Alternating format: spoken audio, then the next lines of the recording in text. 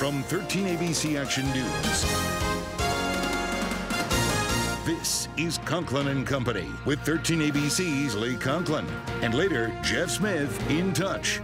Now, here's Lee Conklin. Welcome back, everyone. Countdown is on to the first total solar eclipse the country's seen in a long, long time. Let's talk all things eclipse with our expert, science guy, the Imagination Station's one and only Carl Nelson. And Carl, it's great to see you. Huh? I've seen you on TV before, but this is the first time you've graced the studio of Conklin and Company right now, or at least the background that they put up every Sunday. That's right, with no chemicals and no demonstrations. Right, and you know, we do have props though. You did bring props, right? I mean, tell it, fever pitch now for the eclipse here. We're excited partnering with you guys. You guys are presenting, helping to present our big show tomorrow, so we're excited to be part of it. Well, we're excited that, you know, I'll turn that question sort of back onto you. When have you ever seen the general public so excited about a science topic? Never. This is amazing. I mean, we live and breathe the geekiness of science at the Science Center, but you know, everywhere you look, it's eclipse, eclipse, eclipse, eclipse, and it's such a great opportunity to start talking about, you know, the basic physics behind eclipses, how they happen, when they've happened, the history behind them, what is totality. It's a rich topic with so much stuff to talk about. And we can answer every question in about 8 minutes. Yeah, here, right? exactly. Get it all figured out. You're the chief scientist. You are a physicist, I right? am, yes. By trade. So, going into the science of a total solar eclipse. We're not going to get the whole thing here, but close to it, right? We'll get about 85% coverage here in the U.S., here in Toledo, sorry. In the path of totality, you know, you have a total eclipse lasting several minutes. But that's not to say that here in Toledo, it's not going to be an amazing sight. You definitely want to go out and experience it. You know, even though it's only 85%, you're definitely going to want to wear the glasses. Yeah, what makes it so dangerous? And Jay and I were talking about this before, because you could go out and look at the sun, you know, briefly on a bright sunny day. Bad idea. Yeah, that's a bad idea. Right, don't do it. Don't do it. But what makes looking into the sun covered up by the moon so dangerous? Well, the problem is the sun is so bright that you have a natural aversion to staring at it. You take a look and you look away. When you put on something like a pair of polarized sunglasses, it knocks down some of that visible light, but there's still invisible UV light that can damage your retina. And the problem is, if you were to look at the solar eclipse when it's not completely covered, not in totality, you may be able to look at it briefly. That UV light will begin a chemical process on your retina that won't be apparent until most likely the next day. You won't feel any pain, you won't feel any burning, because a lot of the ambient light has been knocked down, reduced in intensity. But you may wake up the next day with vision loss. It could even be blindness. So, and it's a cumulative effect. You can't just like take a quick peek and look away, take a quick peek and look away. It's like, if there's one takeaway everybody should have, is never look at the sun unless you have solar eclipse glasses, or you view it indirectly. At the Science Center, we'll be showing people how to make pinhole viewers. So you can look at the sun indirectly, and you'll image that eclipse as it moves over the sun. You'll be able to view it safely without looking at the sun. Where are you going to be perched tomorrow? We're going to be at the Science Center. Well, I know you'll be there, but any special place where you'll be? We've got so much going on. We've got food trucks. We've got the Toledo School for the Arts coming down. They're going to do a drum corps announcing the eclipse, something that people over the centuries have done, right? Banging on drums, making noise to try to drive the eclipse away. The Metro Parks will be there with kayaks for the river. We've got First Solar coming down with a solar panel demonstration. ProMedica will be there talking about the damage that sunlight can do to your skin and why you should wear sunblock. We're making large solar cookers. We're going to try to fry some hot dogs using the power of the sun before we get into the eclipse portion of things. Just so much stuff going on. It's going to be a big festival, big party. Last total solar eclipse through the contiguous U.S. was 1918? Like 99 years ago, yeah. Goodness gracious.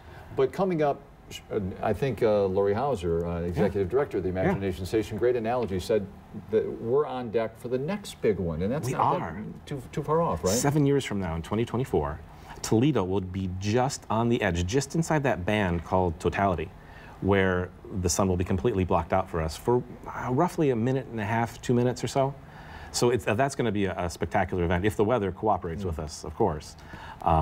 So yeah, we're looking forward to that very, very much. What makes this so special, and why the difference in the variance in years between path of totalities, if you will? The last one was 1918. There was one that was similar in 79, I guess. But people have been observing eclipses, both solar and lunar, for 2,500 years, and they've been making records of when eclipses happen. And it's really interesting that, 2,000 years ago, people could predict when the next eclipse would be, whether it's solar or lunar, simply by having done careful observations. There's something called the Saros cycle.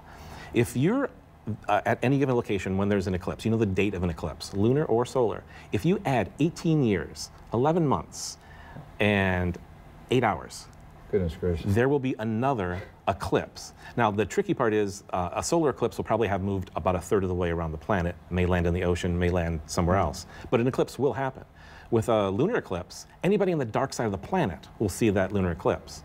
So there's some real, it's interesting. People didn't understand the physics behind what was going on, but just by making careful observations, like they were doing science. 2,500 years ago. Ahead of their it's time, amazing. a long way. There was some smart cookies back then as well. Yeah.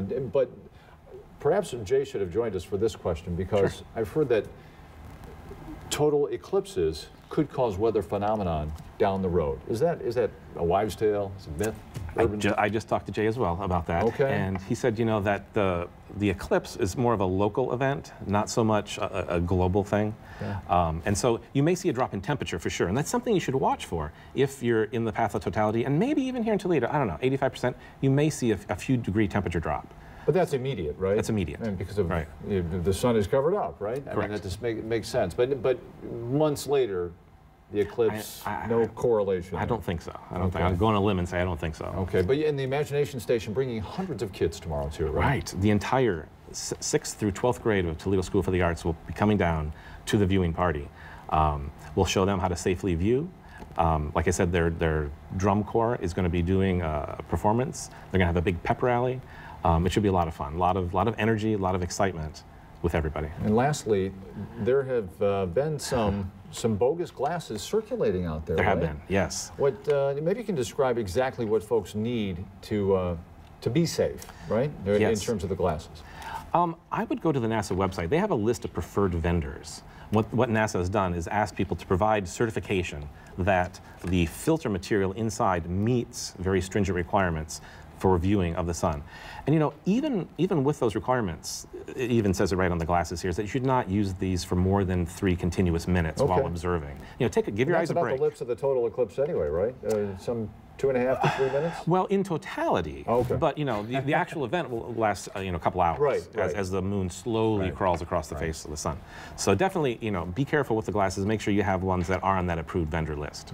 Okay. Anybody can print ISO. Anybody can print words on a piece of paper. Are you going to be able to sleep tonight? The physicist, the chief scientist, the exhibits coordinator. I think so. I'll be able to get a good sleep because we're starting early. I think with you guys around 4:30, so I'll be up there early. Wow, there will be a long day tomorrow. It will be. Right. And speaking of which, we've got you covered Monday, tomorrow, 13 ABC, all over everything for all things Eclipse. We're broadcasting live from the aforementioned Imagination Station during Action News at noon. Our team will be down there as well at 4:30 with Carl. You're going to be, so you have to get up what time tomorrow, Carl, to get into work? 3:30. Goodness gracious. That's followed by a 2-hour presentation from ABC News at 2 o'clock. Head to the CW 13. Diane and I will be at the Imagination Station, bring you an hour-long great solar eclipse celebration. See an encore of that special at 7 o'clock on 13 ABC. And Carl Nelson, thank you for coming in. Thank you. And adding your expertise. We appreciate it very much. It's going to be a cool day. And every weekend, just about, here on 13 ABC Action News. Back on Conklin and Company in just a minute.